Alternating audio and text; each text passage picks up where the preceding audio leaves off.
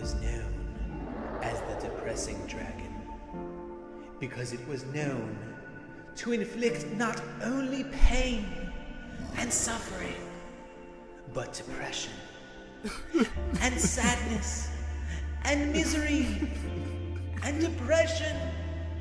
Whoopsies, I already said depression. But you understand my point. It was a very, very evil dragon, and no one could stop it. Until one day, the SSRIs came along and began to weaken the dragon.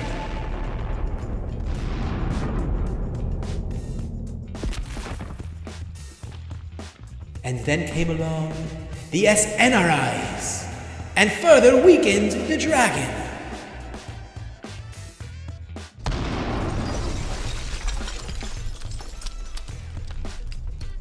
Followed by the Tricyclics,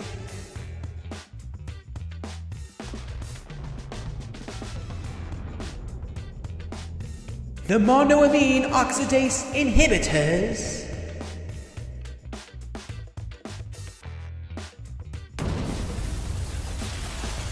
until finally the atypical antidepressants came along to finish off the dragon.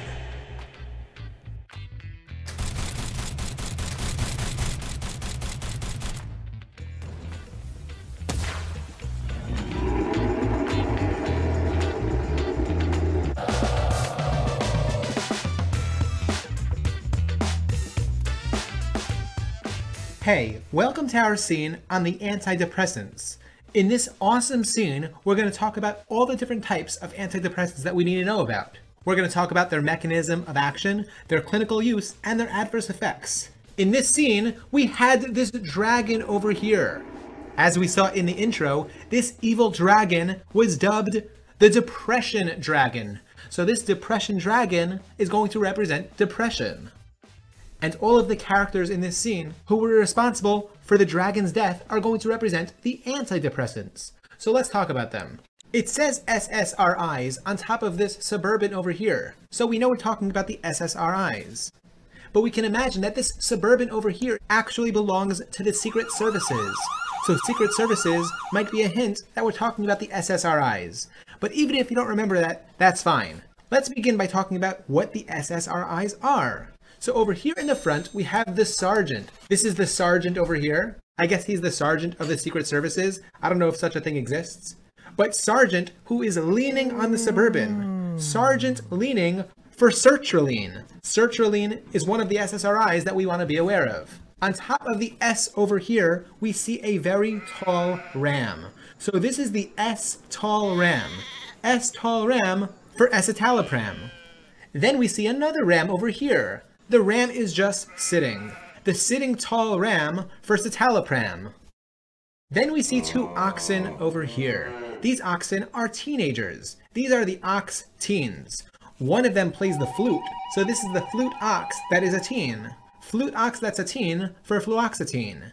And we can imagine that he is also mean, which reminds us of fluvoxamine. And then there is the ox with the parrot. The ox with the parrot that's a teen, or the parrot ox that's a teen for paroxetine. So again, the SSRIs that we want to be aware of are sertraline, escitalopram, citalopram, fluoxetine, fluvoxamine, and paroxetine. So these drugs are mainly used to treat depression. Depression has been shown to be associated with low levels of neurotransmitters, such as serotonin, norepinephrine, and dopamine. These specific drugs, the selective serotonin reuptake inhibitors, work by increasing the levels of serotonin to alleviate the symptoms of depression. These drugs work by inhibiting the serotonin reuptake transporters on the presynaptic neuron. And now, serotonin is no longer sucked up back into the presynaptic neuron, which allows more serotonin to cross over to the postsynaptic neuron. And because we're talking about the SSRIs first, we remember that they are first-line therapy for depression, since they have milder side effects than the other drugs which we're going to talk about in this video. One thing to keep in mind about these drugs is that they work slowly, just as do the other drugs in this scene. And this is because it takes time for serotonin to build up between the neurons. It usually takes the patient 4 to 8 weeks after taking the drugs to show signs of improvement. Okay, before we talk about adverse effects, let's talk about some other conditions which the SSRIs are used for. As we mentioned, depression. In addition, generalized anxiety disorder, panic disorder, OCD, bulimia, binge eating disorder, social anxiety disorder, post-traumatic stress disorder, premature ejaculation, and premenstrual dysphoric disorder. Okay, now let's talk about the adverse effects. We see this random SIADH guy who fell off the hill, which reminds us that SIADH is an adverse effect of the SSRIs. So we see that this SIADH guy over here, as he's falling, was moving towards this girl over here. We're going to name her Sarah, and she's going to show up all over this scene. And the fact that we see the toes reminds us of Sarah's toes for serotonin. Serotonin syndrome. The development of serotonin syndrome is associated with SSRIs, as well as many other drugs that we're going to talk about in this scene. The reason why SSRIs can potentially lead to serotonin syndrome is because, as we mentioned, SSRIs lead to increased transmission of serotonin. Serotonin syndrome is characterized by an overstimulation of the nervous system, which involves flushing, hyperthermia, muscle rigidity, and coma. Now, it's important to mention that serotonin syndrome is especially associated with SSRIs because their entire mechanism is to increase serotonin levels, as opposed to the other drugs in the scene, which have other effects as well. But it's really important to mention that if a patient is already on other antidepressants, such as monoamine oxidase inhibitors, that would be a greater risk factor for the development of serotonin syndrome. We note that Sarah over here specifically has a knife in her belly to remind us of the GI distress seen with SSRIs. And we can imagine that SIADH is not phased due to the sexual dysfunction and decreased libido. And these are other adverse effects of the SSRIs. Okay, now that we've spoken about the SSRIs, let's move on to the SNRIs. This group over here represents the SNRIs. And we can imagine that on top of this helicopter over here, there is a snoring eye. This eye snores. Snoring eye for SNRIs. So these characters over here are going to remind us of the SNRIs. And if we take a look over here, we see on top of the helicopter over here, there is a doula ox. This ox is actually a doula. It's a doula ox. And we can imagine that maybe she's even a teen. The doula ox that's a teen for duloxetine. In this scene, however, she's not helping a mother give birth, she is helping a fax machine give birth. So this fax machine is going to remind us of the vaccines, venlafaxine and desvenlafaxine. Actually, desvenlafaxine is an active metabolite of venlafaxine. And then we note that in back of the doula ox over here are these two rams. One is on top of the mill ram for milnazepam. And then there is a levitating ram. He is not standing on anything. The levitating ram for levelminazepam. So just to review, the SNRIs that we want to be aware of are duloxetine, venlafaxine, desvenlafaxine, milnazepam, and levomilnazepam. Okay, how do these drugs work? Well, as evidenced by their name, they are both serotonin and norepinephrine reuptake inhibitors. That is, they act on both serotonin transporters on the presynaptic neuron, as well as on norepinephrine transporters, and they inhibit them. And thus, there will be increased levels of serotonin and norepinephrine between the neurons. And thus, there will be an increase of transfer of these neurotransmitters across to the postsynaptic neuron. That's how these drugs increase the levels of serotonin and norepinephrine. And thus they are used in the treatment of depression. Other conditions that the SNRIs are used for are generalized anxiety disorder, diabetic neuropathy, and in terms of specifics, venlafaxine is also indicated for social anxiety disorder and panic disorder. So we can imagine this doula over here is sending a fax for venlafaxine to someone to alleviate their social anxiety disorder and panic disorder, which reminds us again that venlafaxine is used for social anxiety disorder and panic disorder, PSTD and OCD. And in terms of duloxetine and milnazepam, they are also indicated for fibromyalgia. And for that, we can imagine 5 bears between the doula ox and the mill ram. 5 bears for fibromyalgia. That again, duloxetine and milnazepam are indicated for fibromyalgia. Okay, now let's talk about adverse effects of the SNRIs. We take a look over here, and we see this blood pressure cuff. This blood pressure cuff that's high up reminds us of the increase in blood pressure. Since the SNRIs lead to increased levels of norepinephrine, they will lead to increased blood pressure. And the cup of coffee over here reminds us of the increased stimulant effects, again for the same reason. And again, we note Sarah over here with her toes, and they're in the coffee. Sarah with the toes for serotonin. Because again, SNRIs can lead to serotonin syndrome since they lead to increased levels of serotonin. And again, this is especially true if the patient is already on other antidepressants. Other adverse effects include sedation and nausea. Okay, now that we've spoken about the SNRIs, let's talk about the tricyclic antidepressants. This part of the scene reminds us of the tricyclic antidepressants, and that's because these girls over here, who are also involved in trying to kill the scary depression dragon, are on this cool tricycle vehicle over here. So this tricycle reminds us of the tricyclic antidepressants. Tricyclic antidepressants work similarly to the SNRIs in that they inhibit serotonin and norepinephrine reuptake, and they are also therefore used in the treatment of depression. Now, if we take a look at the specific types of tricyclic antidepressants, here we have the prom queen in the front over here, and she is IMing someone. She is instant messaging someone on her computer as she tries to kill the dragon. The IMing prom queen for imipramine. And behind her is the prom queen with the clover on her head. Clover prom queen for clomipramine. Behind them is this aiming guy over here who's tripping. His head is an aiming target thing. He is the aiming guy who's tripping as he tries to lean on the tricycle. So the aiming, tripping guy who's leaning for amitriptyline. These three drugs are actually tertiary or non-selective tricyclic antidepressants, which inhibit both serotonin and norepinephrine. Then we come to the secondary tricyclic antidepressants, represented by this girl over here, the prom queen with the dessert on her head. She is the dessert prom queen. Dessert prom queen for desipramine. And behind her again is someone who is tripping. This is the no sign that is tripping. The no sign is tripping again as he leans. No tripping as leans for nortriptyline. So again, the tricyclic antidepressants that we want to be aware of are imipramine, clomipramine, amitriptyline, desipramine, and nortriptyline. Desipramine and nortriptyline are actually secondary tricyclic antidepressants, which selectively only inhibit norepinephrine reuptake.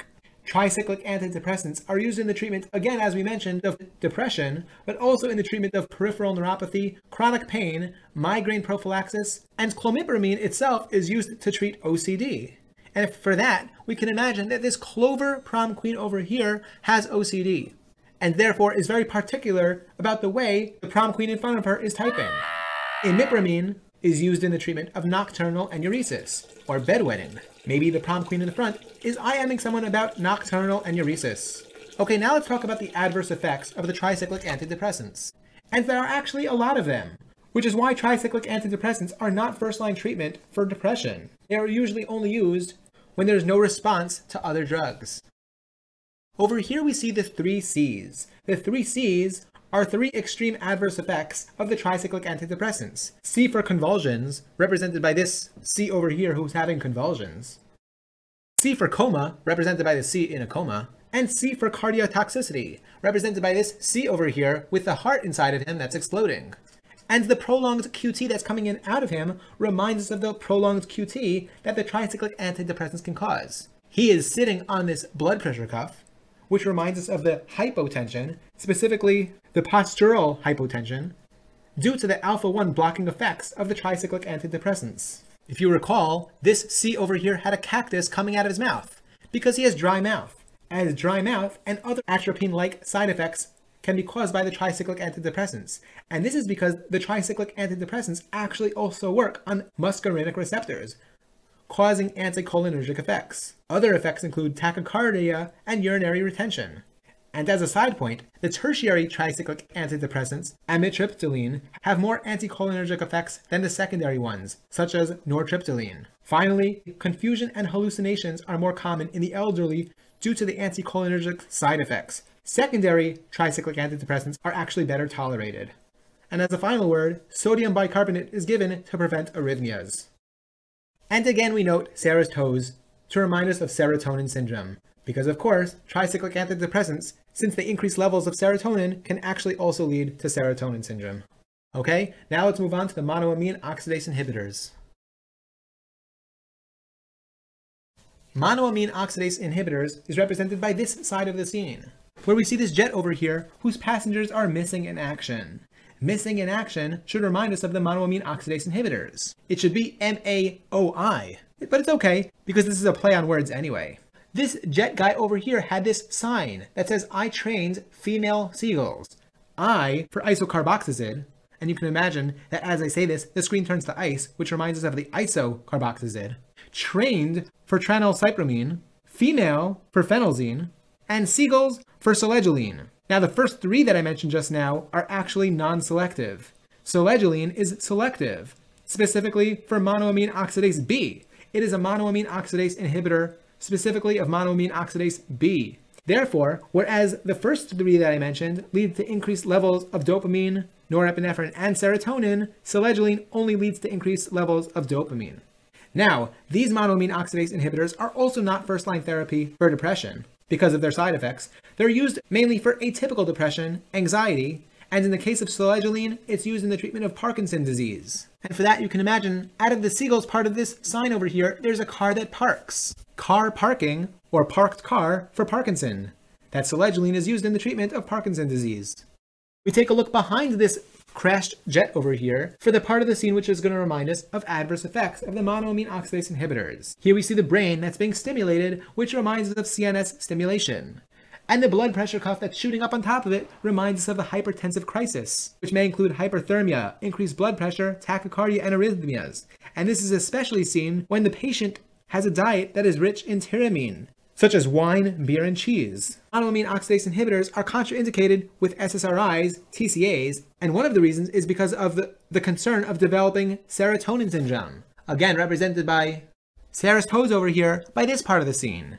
Ssris toes for serotonin syndrome. Other contraindications include the use of St. John's wort, meperidine, dextromethorphan, again because of the concern of serotonin syndrome. Now that we've spoken about the monoamine oxidase inhibitors, let's talk about the atypical antidepressants. And that was represented by this last group over here. Alright, so let's talk about these quickly for the sake of time. Bupropion is represented in the front by the blue propane tank. Blue propane for bupropion. Bupropion is the first of the atypical antidepressants that inhibits norepinephrine and dopamine reuptake. Now, it's not only used for depression, but also for smoking cessation. But it's important that patients with seizures should not take it because it can cause seizures, especially in patients with bulimia or anorexia nervosa. Next, we see the mirror over here that is peeing. Mirror peeing for mirtazapine. Mirtazapine is an alpha-2 antagonist. I said that on purpose like that. Mirtazapine is an alpha-2 antagonist. And toxicity includes sedation and weight gain. This may be even favorable in a patient who wants to sleep and who wants to gain weight. So we can imagine this mirror over here gaining weight as it pees. Next, we see the very lazy drone. Very lazy drone for Vlasidone. Apparently this drone over here is lazy. He doesn't like to hang on to the helicopter. He's very lazy. Lazy drone, or very lazy drone, for Vlasidone. Vlasidone is used in the treatment of major depressive disorder by inhibiting 5-HT, serotonin, reuptake.